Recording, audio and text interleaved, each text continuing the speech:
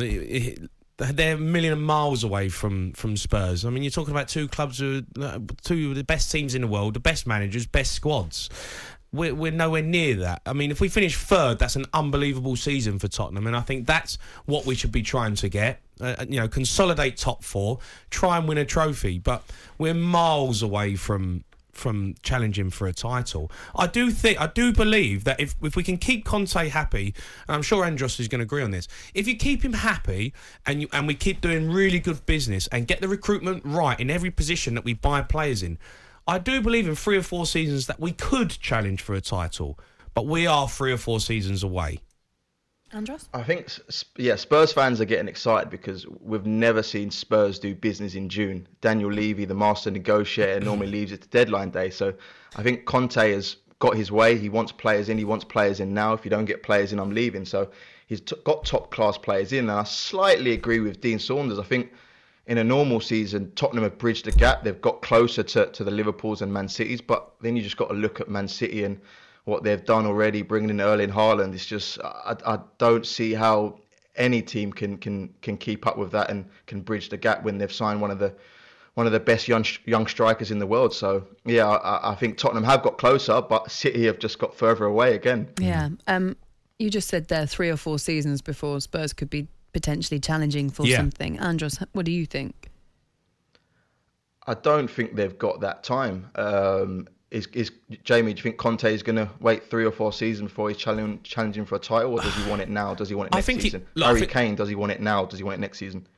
Yeah, I think I agree with you. But that's what we've got to do. We've got to try and make sure that they're happy by challenging for something else, like an FA Cup or a Carabao Cup, or having a long stint in the Champions League. To win a title, over 38 games, when you've got to play Man City and Liverpool, who will get you probably they're guaranteed to get over 95 points every season. I just don't think we're anywhere near that, and it's so hard to keep up with that sort of level. But I think if you look at Jurgen Klopp when he came in, if you look when he first came in, what was it, 3 or 4 seasons before they really started challenging and winning things? They were patient with it and they made sure that they kept him. Antonio Conte's got to stay somewhere for a long period of time eventually. He can't just keep changing and do a couple of seasons, win a title and move on. No, it works. Well, because you've got to be settled, I think, as well as a manager and try and build something. And how I think the greatest achievement Antonio Conte could do is build a team at Tottenham and win a title with Tottenham. Imagine if he'd done that. I mean, that's an unbelievable feat. He's won the Premier League. He's won the Italian League. So why don't he stay somewhere for a little bit of time, build a squad of players, and do something that no one else has done? In 3 or 4 seasons, Harry Kane's going to be, 31 or something like that. And I'm sure he's going to be amazing even at 31. But does the cycle start to come to an end in 3 or 4 seasons with those players? Yeah, and I think these players, they already had that cycle. Jamie mentioned Jurgen Klopp, and Spurs have already been through that with Pochettino. They had that 4 or 5 year cycle where they came from nothing and they were at the pinnacle. They were in the Champions League final. I was at that game, and I think, unfortunately, obviously mistakes were made. The manager wasn't back then. I think if they had made these signings back then, they would be challenging for the title. But unfortunately, it didn't happen. And now they're trying to get back to where they were 2 or 3 years ago with Pochettino. And like you said, Harry Kane, these top players are not going to wait 3 or 4 years. So it may have to be, like Jamie said, a Carabao Cup, the Champions League, which is obviously going to be tough, the FA Cup, and keep these players happy by winning trophies that way. You were at a wedding recently, weren't you? And was Harry Kane there too? Was he? Yes, I was. Yeah, it was it was Ryan Mason, my good friend Ryan Mason. His wedding. Oh, congratulations, Ryan! Did you get any insight from Harry at the time? I didn't, unfortunately. When you're at a wedding, you don't, and you've got your partners there, you can't speak about football, unfortunately. You didn't do a Jim White and have like a little recording thing, say, "Can I just grab you for a second?" Because you've got a budding future in broadcasting. I would have if I'd known I was on here. What are his dance moves like? This is the boys want to know. They're good. They're better than mine. They're a lot better than mine. Are they really? Yeah, they're a lot better than mine. I'm the stiffest man in football. Yeah. No, are you? Well, to be fair, you've got an injury at the moment, so you're allowed to be. I'm stiff. Honestly, the dance moves that I have is unacceptable. It's the ultimate dad dancing.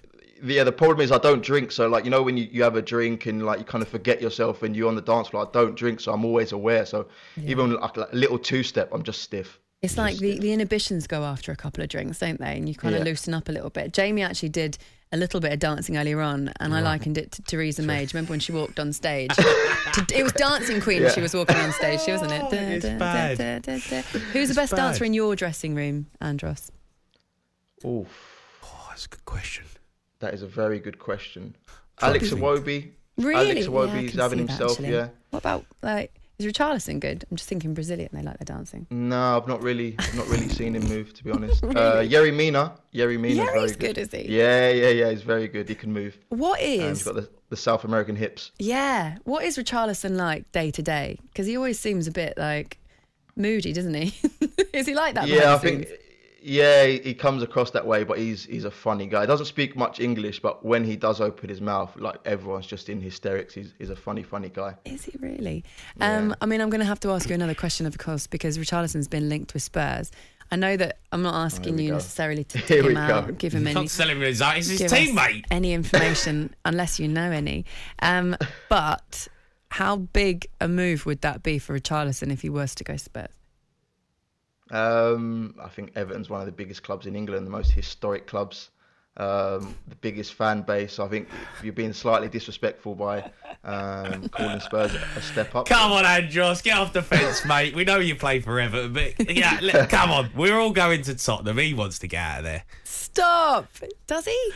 I mean, he could become a hero there, couldn't he? Kind of already did last season. He's already a hero already for what he's done. He's a fantastic player. Towards the end of the season, the goals he scored to keep us up again, we spoke about the fans, but he came back from injury, scored goals, kept us up. So he's already got hero status. There we go. All right, I'm not going to push you anymore because that's all you're getting from politically correct answer there, Andros. Brilliant. You did the right thing, Andros, and we want you to come on again. So, you know, I'm not going to push you. I'm used to it. I've had years of Wilfred Zaha questions, so I'm used to it by now. talkSPORT Breakfast with Laura Woods, Monday to Wednesday mornings 6 till 10. On AM, on DAB, via the talkSPORT app and on your smart speaker. talkSPORT.